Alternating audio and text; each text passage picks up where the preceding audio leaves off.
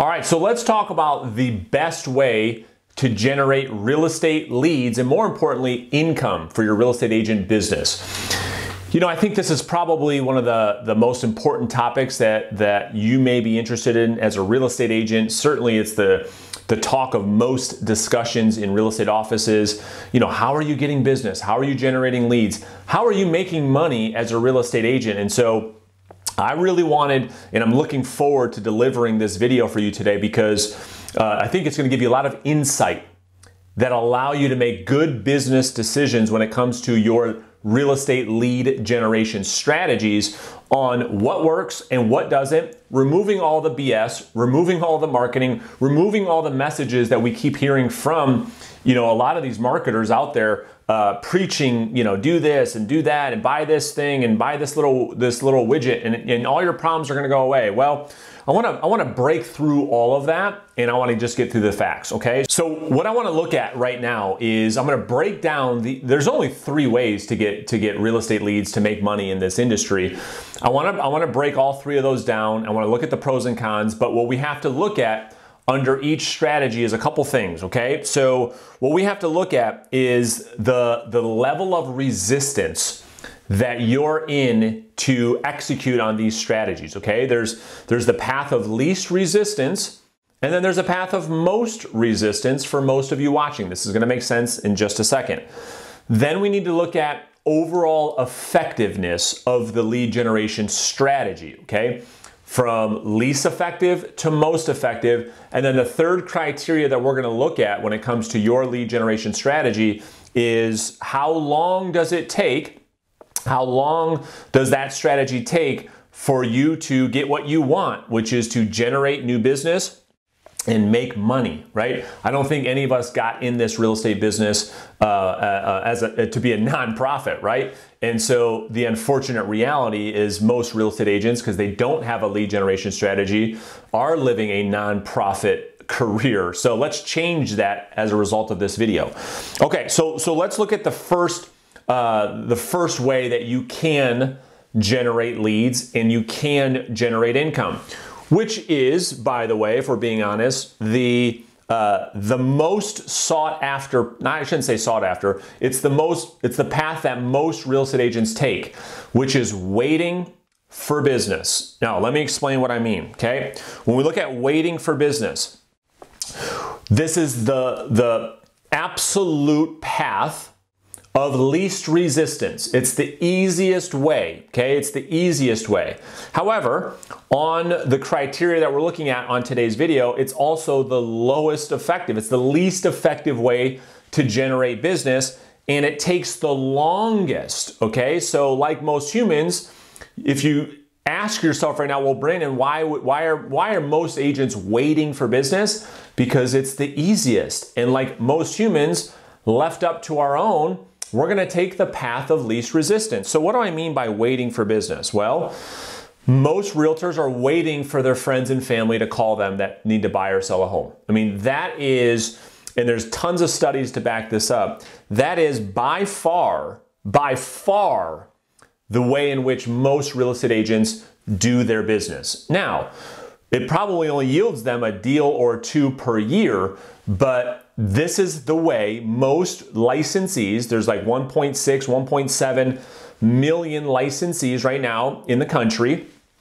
and of which most, this is how they do it. They get their real estate license because they wanted to be in real estate for one reason or another, which doesn't matter right now in this video. And they just wait. They got their license to help their friends and family buy homes. They can make a couple extra $1,000 here on the side, okay? That's one way to wait for business. The next way that many people are doing is posting on social media and then waiting for somebody to hopefully reach out as a result of that post on social media and say, oh, I saw your post on social media, come list my home. We'd like to buy a house and we'd like to hire you to help us find and represent us in the purchase of a home. Now, you and I both know that rarely, if ever, happens, but it's another way of waiting for business. Next, what I put is open houses. Okay, open houses is just another strategy of waiting for business. Okay, you pick a property, you go into that open house, and you wait for people to show up. You hope people show up. Now, there are strategies, and I've talked about these in the past in other videos on how you can make your open houses more successful, but I still put open houses under the waiting category when it comes to real estate lead generation, because you're not in really control of how many people show up. You go there, you put up your signs, and you literally are waiting for people to show up. I think you'd agree with that, okay? The next thing I have on the list under waiting for business is sending out mailers, okay? Because you don't have any control of how many people open the letter, respond to the letter, call you as a result of the letter. I mean, you're sending the mail out and you're sitting back and doing what? Waiting and hoping somebody's going to call you as a result of sending the letter, okay? This is a waiting activity. This is a reactive activity, okay? And then the last thing I have under waiting for business is networking, okay? So what I'm talking about is going to networking events, joining the Chamber of Commerce, going to all the events they do, you know, doing all the schmoozing and all that stuff, and then waiting for somebody to refer you to a client, waiting for somebody in the chamber to call you to do a deal, right? So these are all waiting strategies. Okay, this video is not about what is right or what is wrong. This video is about the three things that we talked about at the beginning. What is the most effective, and what is the fastest way for you to generate business and generate income? Okay, now waiting for business, let's recap. It's the path of least resistance. It is the least effective way to get business, and it takes the longest.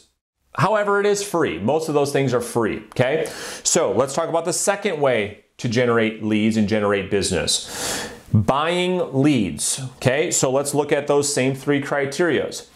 I put this one in the middle, okay? So from a resistance standpoint, this is right in the middle, okay?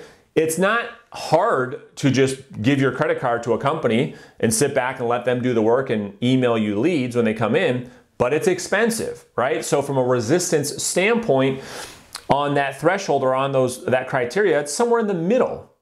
Because if you have money, okay, and you've got some money to blow, it's pretty easy for you just to call one of these companies, give them your credit card, have them go out there and generate, you know, what they call leads, and then give you those leads. Now you still have to call them, you still have to do things with them, but I put that right in the middle from a resistance standpoint. Effectiveness, I put it right in the middle, okay? It's better than just waiting around hoping that somebody's gonna call you to list their home. It's better than that, you know, so I put that in the middle. When it comes to time frames, I also put this in the middle, okay? Because if you're buying leads, and if you've ever bought leads, you know that the conversion usually on average is about 3 to 6 months. So you buy leads today, you work those leads properly, which is a whole nother video, you can expect a conversion in 3 to 6 months. So let's talk about some ways that you can buy leads. Certainly, you can go out there and buy what we call property-specific leads. These are like Zillow leads, Realtor.com leads. A consumer goes out there, goes on one of their platforms, inquires on a specific property, and then they sell you that lead, okay? Very, very expensive, very, very expensive, but that's a way to buy leads. Another way to buy leads is to buy what we call property search leads.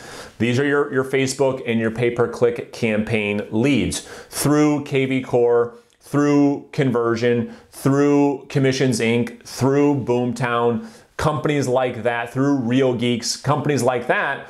They'll get you leads through Facebook and through Google through a pay-per-click campaign, and then get you property search leads. These are buyers that are searching for properties in a specific area. They usually are a lot less expensive, but they take a lot longer to convert than a property-specific lead. And then lastly, I wrote down home value leads. Okay, these are companies stab at generating listing type internet leads is the home valuation leads. So you can buy home valuation leads, again, depending on who you get them from. They're probably a little bit more expensive than the home search leads, a little bit less than the property specific leads, and they take 3, 6, 9 months to convert. Okay, all of which is fine. If you've got the money if you can afford to do that, great. You've got systems to follow up with these leads to convert them, phenomenal. Let's talk about the third way to generate business. This is what I believe in. This is how I built my business. This is what I coach agents to do every single day, which is to go out there and prospect for new business, okay? So let me define this. Let me give you my definition of what it means to prospect for new business. Here's what I wrote. Prospecting is identifying, keyword is identifying potential clients, and then proactively, another keyword, contacting those potential clients, aka prospects, to generate new business opportunities. Okay, that is my definition, is to identify a certain group of people, a certain demographic. Okay, that's step number one. Okay, we're not just randomly going out there and reaching out to people. We're going to identify the ideal prospect. Okay, for sale by owner, expired listing, absentee owner, for rent by owner, a probate, somebody going through divorce, a divorce attorney, somebody that's transitioning or downsizing and getting a smaller property. These are all people that have a specific targeted motivation around selling their home. Okay, so identifying a certain niche of business and then proactively reaching out and contacting those people to identify new business opportunities. Okay, now I wrote down here, you can do that by calling them directly. This is you proactively in control of your destiny. You get to decide how many phone calls you make to how many prospects you want that will yield you a certain result. You are in control of that activity. Next, I wrote door knocking. You can pick a specific, targeted, niche demographic and go show up at their home, knock on the door, and ask them if they're selling. This is you being in control. Next, I wrote email, text messaging, messaging on social media. These are all things that put you in the driver's seat. This is why I like prospecting over marketing. This is why I like prospecting over waiting for business. You get to decide how much business and how much income you make. Now, you might say, well, Brandon, what do you mean I get to decide? What do you mean? Well, here's what I mean by that. If we look at the resistance and the effectiveness, this is absolutely the path of most resistance. Most of you have a whole bunch of problems around proactively reaching out to people you know and proactively reaching out to people you don't know to generate business. I understand this. So it's the most resistance. However, it is the most effective. And this is the answer to the question that I just asked. The reason why this is the most effective is for the two reasons I pointed out in the definition of prospecting. We're identifying a specific demographic of people instead of just the general population. Waiting for business and mass marketing, you're hoping that somebody that sees your message needs to buy or sell. With prospecting, you get to decide who you're contacting, right? That's a massive, massive difference.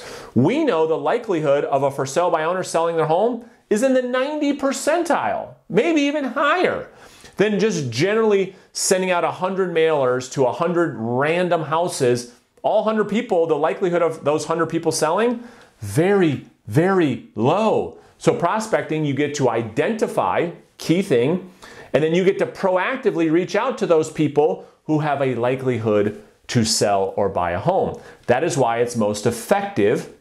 And then thirdly, from a timing perspective, it's absolutely, there is no debate, the fastest way for you to get business, for you to generate income. Now, you're probably saying, well, Brandon, why doesn't everybody just prospect? Because again, it's the path of most resistance. You need to learn the skills, the mindset, the approach, the activities, the follow-up. There's a system that you have to put in place in order to make prospecting work for your business. This is why I'm making this video today. If you find yourself watching this and say, okay, I want to be in control of my life, my income, my destiny, my future, well, I put a link right beneath this video. Okay, you can click the link and learn about what it means to be in my coaching system, my mentorship program, where I'll show you step by step how to build a business that's prospecting based, how to put you in the driver's seat so you can go out there and build a massive income, a massive life, a massive business, which I believe you want. I'll show you exactly how to do it. So feel free, if that's something that you want to explore, I'd love to talk to you. Our team would love to talk to you. Click the link beneath this video. We can jump on a quick call. You can learn about our coaching programs, and then you can decide if working with us right now makes any sense or not. Either way, no big deal. I will continue to make these videos, continue to pour into your business. And if you have any questions about today's video or anything that I can do to help you with your real estate sales business, use the comment section beneath this video. I'll be happy to have a dialogue with you. Until next time, stay focused, stay committed to your goals, and I just want to thank you for your continued support, and we'll see you guys in the next video very soon. Thank you so much for watching.